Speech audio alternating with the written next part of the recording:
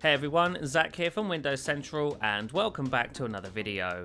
Now today we're taking a look at Windows 11 build 22572. This build includes a number of notable changes and enhancements over the last public preview build and indeed the last build video that we did.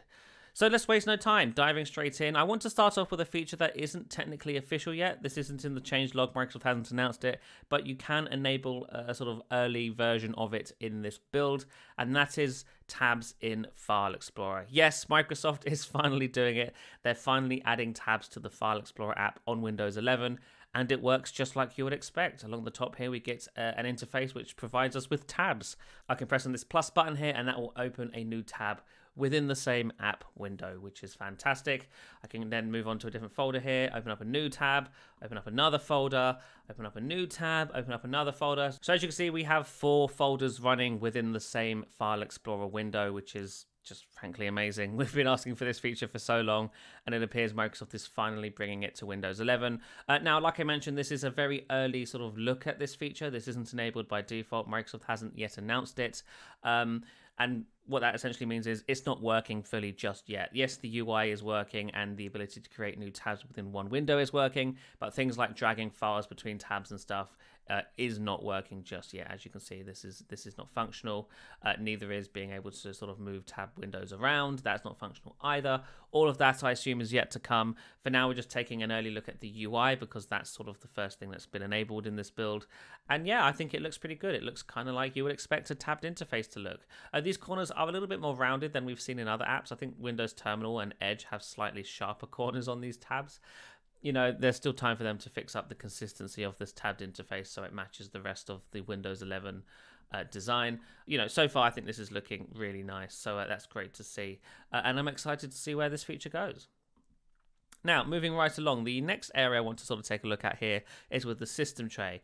The last few weeks have been really interesting for the system tray. There's been a lot of minor changes and enhancements to it that we haven't really covered in the builds before. So I kind of want to do that now, starting with the highlight effect when you hover over icons within the system tray. That is now consistent even with third-party apps. They've also changed the behavior of how this works, though I think this still could change, I don't know, but you can no longer just drag these icons onto the taskbar. That's not how that works anymore. You have to right-click. Oops, sorry, I didn't want to open that. Oh, great, now that's stuck open. Let's close you. There we go. So yeah, to add those third-party icons to the system tray here, I have to right-click, go into taskbar settings, scroll down to other system tray icons, and then you can enable them from here. So if I wanted to add OneDrive or Teams or the Windows security notification, I can do that through here. And as you can see, they now show up, but they now have the correct hover effect, which is really nice to see. Additionally, they've also added the ability to turn off the overflow menu, which I don't think was there in the shipping build of Windows 11. But this overflow menu here can now be turned off completely. And well, I turned it off while the menu was open, so now it's stuck open. But if I close that first and then turn off the menu, the arrow disappears. Even though those icons are still present in the overflow menu, I no longer have to see the arrow.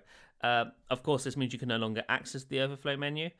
But interesting that you can finally turn that off. I actually think that actually makes it look really clean down there, which is nice to see. Additionally, Microsoft has updated the Do Not Disturb icon. It was a sort of crescent moon before. Now it's a bell icon with some Zs or Zs in it. If we click on that, you can see we have Do Not Disturb on. You can turn that off if you want, and then that goes back to looking like it normally does, which is pretty nice. Elsewhere in this build, Microsoft has added a new family app, which ties into the Microsoft Family Service and allows you to track family members. If you have children and you want to keep an eye on what they're doing on their PCs, you can use this app to do that. You can add a family member like this using a Microsoft account set up for your child or children, and then through here you can set things like content filters, screen time. You can also check on your family's location to make sure they've gone to school and stuff. You can limit their spending on their Microsoft account. You can also set up activity reporting. So if they use things like Edge or Xbox, you can see what apps and what websites they're actually using on their PC and on their console. You can also set up family email, family calendars, and a family OneNote, which is super fun. And then, of course, there's integration with Microsoft Teams, where you can use things like the Microsoft Teams for Consumers client to communicate with family in your group, which is pretty cool. There's also a Quick Assist app. This isn't new necessarily, but they have made it so it can now be updated via the Microsoft Store. So that's fun. And that's basically everything. No, it isn't. I lied. Microsoft has also included Clipchamp now. That's now a preloaded app on Windows 11, and it looks like this. It's a web-based video editor, believe it or not. So let's give us a second here to log in. Now, because this is web-based, I fully expect this to not be a great experience, but we'll give it a go. You know, we shouldn't judge before we've tried it. What sort of videos bring you to Clipchamp? I am a business. I want to. What do I want to do here? I want to coach, consult, or present. I think let's say something along those lines. Okay, let's see what we're doing here. We can start with a template. We have a bunch of different preloaded templates here, or we can just create our own video. Let's start with a quoted template. Why not? And then we've got a bunch of different templates here. I like this one. Cool. Use this template. And that will take us into the video editor. And from here, we can actually start editing all of this good stuff. The way to get started is to quit talking and begin doing. Walt Disney. Great quote. All right. Okay. So we can actually edit this now. So let's say the way forward is to not look back. Who said that? That's right. Can I edit that? Give me the edit button. Yes. Zach Bowden. Nice.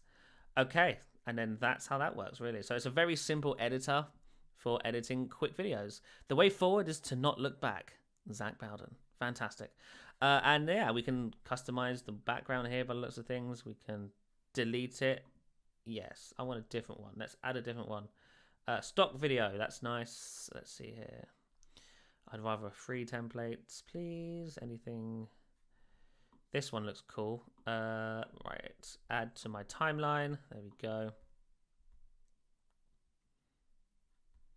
Now, because this is web, as you can see, it has to load in because it's literally pulling it in from the web. But now it's actually here. You can see that that's working as expected. The way forward is to not look back. And then we can make that shorter. We can split it if we wanted to. Can we do filters? Oh, yes, we can. Awesome. We can make this look black and white, which is pretty fitting for a quote. So it switches to black and white midway through for some reason. We can apply the fade effects. Oh, we can. Yes, look at that. Fantastic. So that works as you would think it would. There you go. Nice. So yeah, this is you do have to pay for this. As you can see, if we click on upgrade here, continue that connecting. Can I not? There we go. So as you can see, you do have to pay for this. This isn't a free app. There is a free version. The basic app, which we're using here, is free, but you can only export in 480p, which is essentially useless for most people these days. You want at least 1080p, which is, for some reason, crazily limited to the business SKU, which is $20 a month or $19 a month.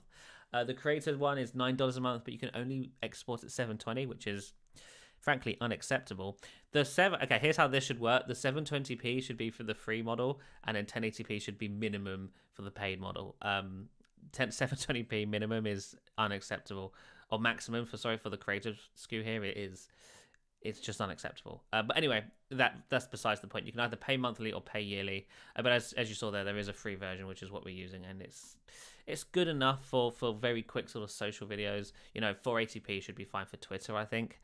But if you're actually looking to edit together, a presentation or something for work or school, 720p, 1080p, you're going to want to sort of pay for that, unfortunately.